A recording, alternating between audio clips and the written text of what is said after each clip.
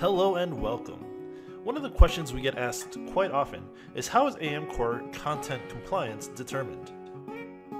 Well, the AMCore content compliance is based off the age of the AMCore DAT. One thing to note is the criteria for compliant cannot be changed. If the DAT is less than 7 days old, it's considered compliant. But if the DAT is greater than or equal to 7 days old, it is non-compliant.